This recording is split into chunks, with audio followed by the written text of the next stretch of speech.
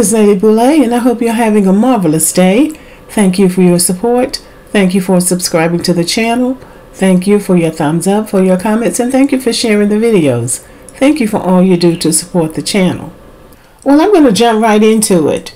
This woman is a racist, and everybody is calling for her resignation except the Negroes. And by Negroes, I mean American descendants of slavery, black people that live in Los Angeles who know her and who work with her. Her name is Nori Martinez, and she is the president of the Los Angeles City Council.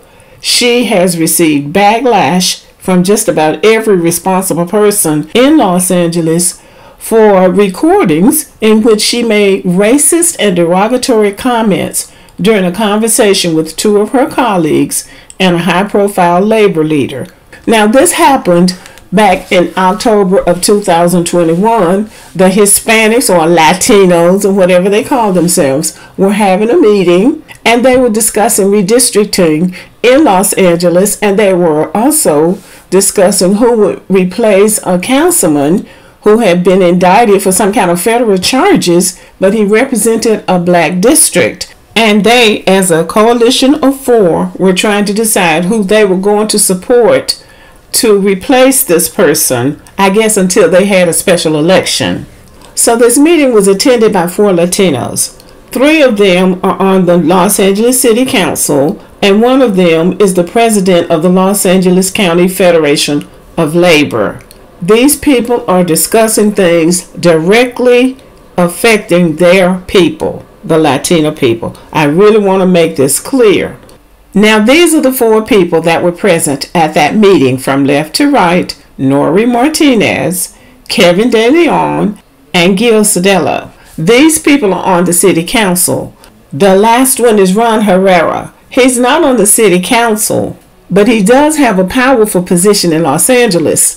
So this gang of four was having a meeting before the meeting. Now, let me make it clear. This meeting was recorded without the knowledge of some of these people. Now, either one of these people did the recording or the place that they met was bugged. And in a place like Los Angeles, either could be true. It's not important who did the recording if one of them did the recording, because I think the people of Los Angeles can be grateful for that person, because these people need to be exposed. But by deductive reasoning, we might be able to figure out which one of them did the recording. They were discussing who was going to replace Margaret Lee Thomas, who is a black city council member who has been indicted on federal charges for something. So apparently the city council is going to appoint an interim person until they can have a special election or until the next election. So they're trying to figure out who would be the best black person to ally with them. There are 15 members of the Los Angeles City Council. 3 of them are black. But they decided to add this white city councilman, Mike Bonin, onto the black list. He is in a same-sex marriage, and they've adopted a black child. So they decided that he's in with the blacks, so we'll just count him as black. That was the first racist thing.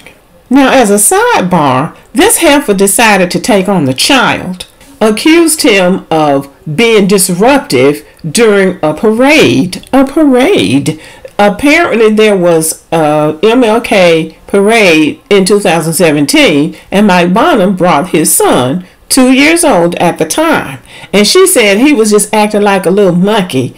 And she went on to say that they were on the float, and his behavior was so terrible that he almost upset the float and turned the float over. Now, you're going to wrap your mind around all these grown, heavy people on the float, but a 2-year-old almost tipped the float over. She said he needed a beat down. I should have taken him around the corner and brought him back. She also went on to say that they were raising this little boy like he was a white child. And then this Kevin De Leon person said they were treating the baby like he was an accessory. I'm not sure how they treat their children, but a 2-year-old is still a baby. And these are 2 white men raising a black child. Think of it what you may. They don't know any other way to raise him but as a white child, since they're white people. But the question is, why is this child of importance to her. What does he have to do with his daddy being on the city council? And she went on in another place in the conversation, referred to him as some kind of little negrito, whatever they say that's in Spanish. The people who translated it said it was a slur. So basically she called the baby a little nigger. Now so far I have read 6 different accounts of this conversation between these Latino people. And I'm coming away with the resentment vibes. This woman seems to be resentful of the fact that these 2 white men adopted a black baby. This black baby is triggering this woman.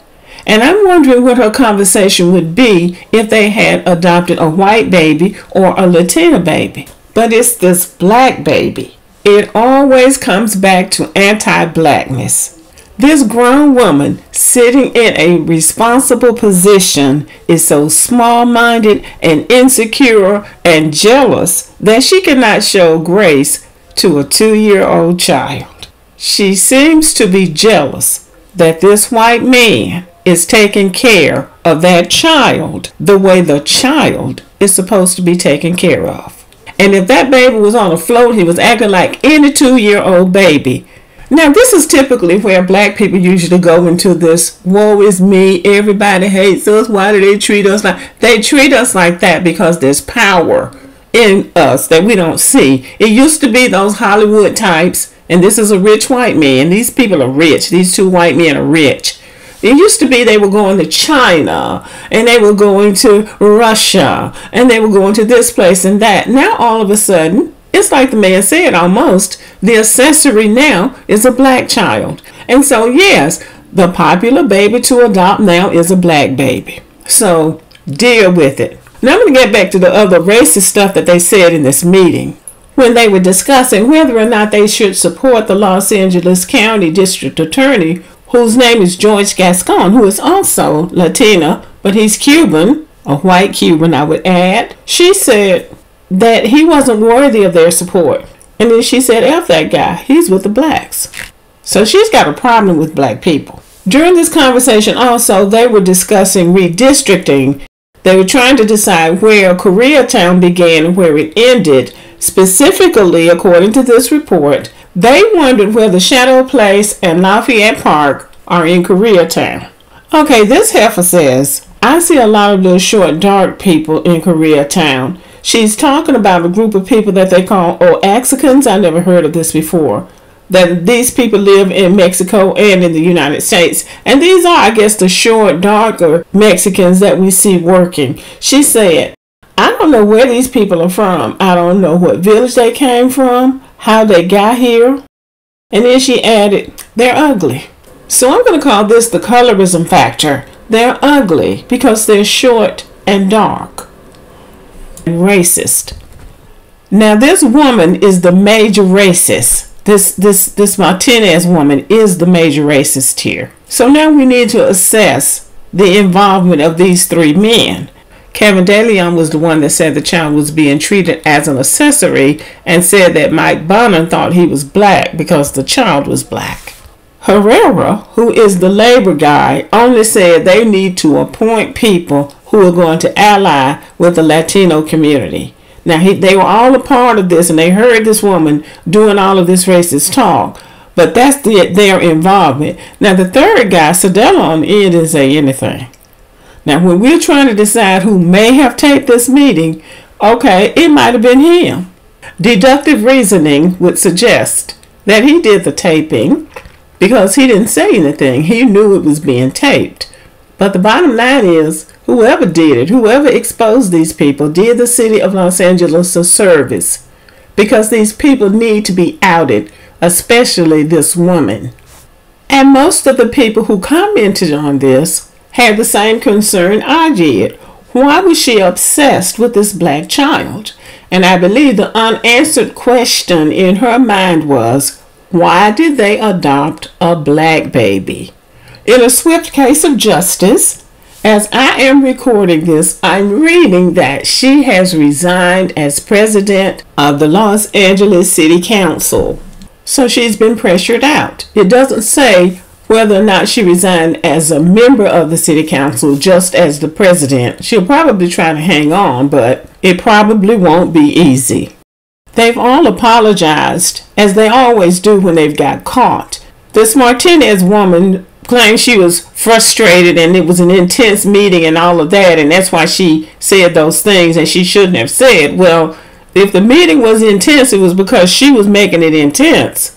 Kevin DeLeon said there were comments made in the context of this meeting that are wholly inappropriate, and I regret appearing to condone and even contribute to certain insensitive comments made about a colleague and his family in private.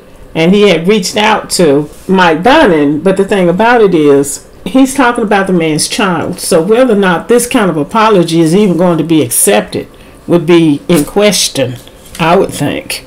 And then Herrera said that I didn't really say anything offensive, but I should have said something. I sat there and listened and didn't say anything. And Sadella, the one that didn't say anything, said he also should have intervened. Now, what this tells me, especially about Sadella, is that he knows this woman is a racist. And he knew that eventually she was going to be called out, and he didn't want to get caught up in it. I don't know why I'm projecting this, but that's what most people would do. I know this person is a racist. He's probably heard her say racist things in the past. And so he's decided that I'm just going to let everybody know what's going on with this woman. He may not even like her either. But these people know this woman is a racist and they're going along with her. And you cannot go along with people when they're wrong, because you can get caught up in their mess like these men did. And I'm still reeling over the fact that she said the baby needed to be beat down, a 2-year-old. And not that they should do it, his parents, but that she should take him around the corner and beat him down. That person is consumed with resentment and jealousy toward black people. That she would take all of that out on a baby, that's a sign of a problem. From my reading, it appeared that the African American community in Los Angeles wanted this woman out, totally out. But the elected officials of the African American community were calling for something like an investigation. Karen Bass, who is presently in the United States Congress representing Los Angeles, is running for mayor of Los Angeles. 2 of these people, the main culprits in this meeting, endorsed her. So she didn't want to call for their resignation. So she called for an investigation. Now what that looks like is that she wants their support and the Hispanic vote, but she wasn't going to call for these people's resignation and risk losing votes. Also disturbing was the fact that this woman, Nara Martinez, seems to have her fingers in the eyes of black people. She seemed to be the type of person who can skin and grin in your face and stab you in the back. She said she worked for Herb Wesson. He's an African American who's either on the city council or has been on the city council.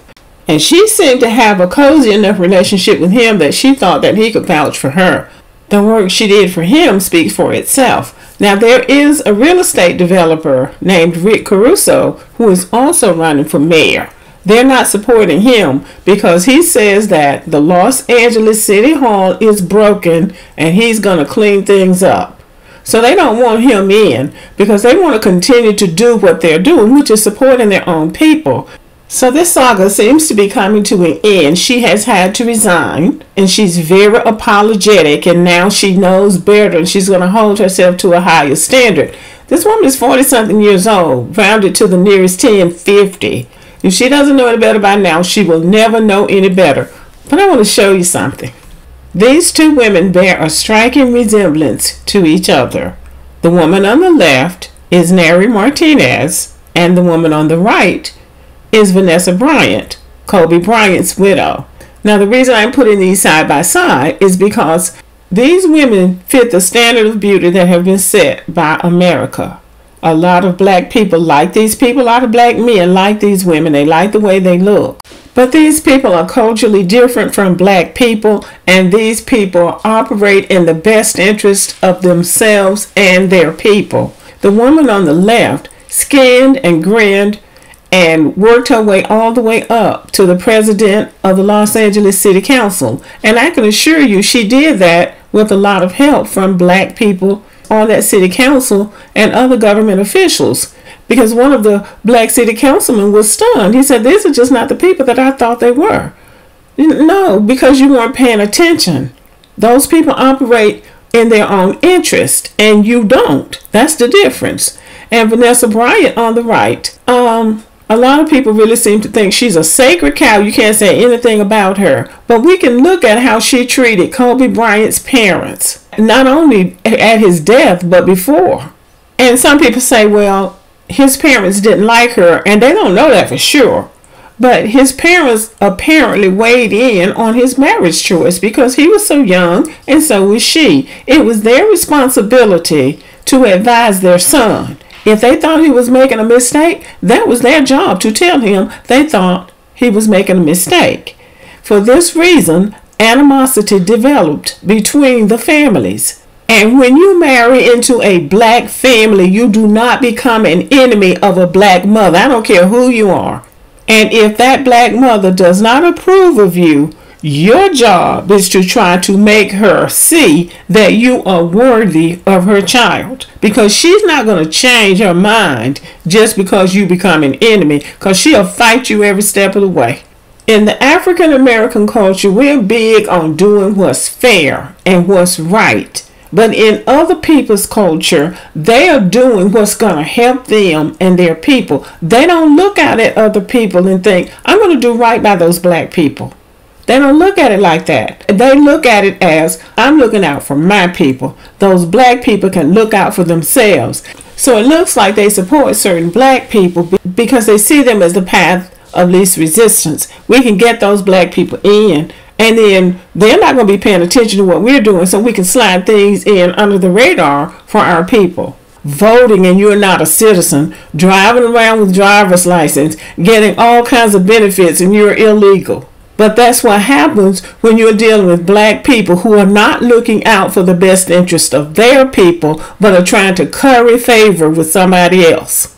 So we're making friends with people based on how they look and how we think they feel about us, but they may not feel about us the way we think they feel about us. Their culture is for them to look out for themselves and each other. This particular lesson happened in Los Angeles, but this is a lesson for black people. These people operate in their own interest. And if we get in the way, they just finesse their way around us and we let them pass.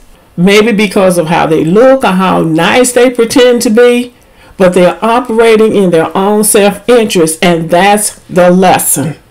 Okay, thank you for listening. Let me know what you think about this. Subscribe to the channel, give me a thumbs up, leave a comment, share the video, and as always, have a great day.